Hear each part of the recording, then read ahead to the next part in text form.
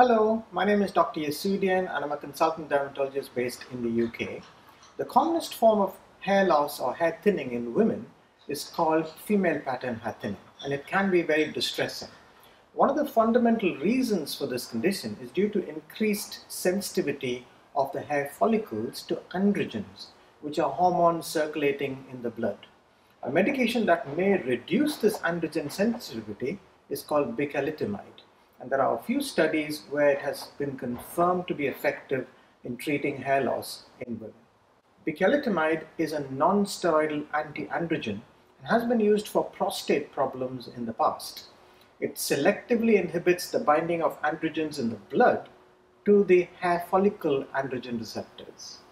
It is FDA approved for prostate cancer in doses of between 50 to 150 milligrams a day. But recently it has been used off-label for female pattern hair thinning in much lower doses. Due to its anti-androgen effect, it should not be used during pregnancy. Let's look at a few studies where it has been shown to be effective in female pattern hair thinning. In 2019, doctors from Spain performed a pilot study with 17 patients. They were treated with bicalutamide 50 milligrams a day on alternate days for at least 24 weeks. It was administered either alone or with medications like oral minoxidil, finasteride and dutasteride. A total of 57% of the patients showed a significant improvement.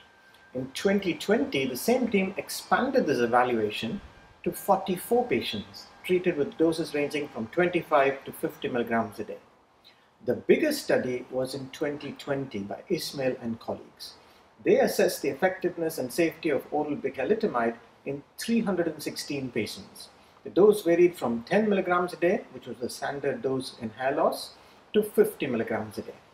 Bicalutamide was combined with oral minoxidil, oral spironolactone, or used alone. The authors concluded that it was an effective treatment modality in female pattern hair loss. This image shows a very good response to treatment with oral bicalutamide 50 milligrams a day after 6 months of treatment. The other advantage of taking oral bicalutamide is that it is helpful in reducing oiliness of the skin and also for associated acne.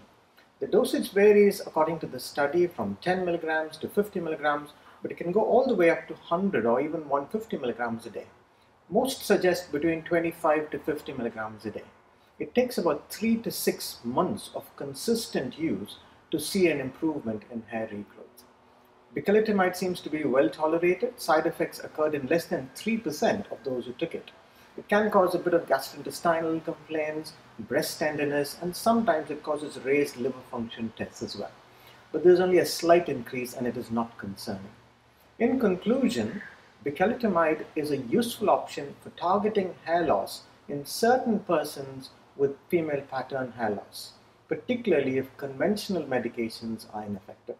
I hope you found this information helpful. Thank you for listening and bye.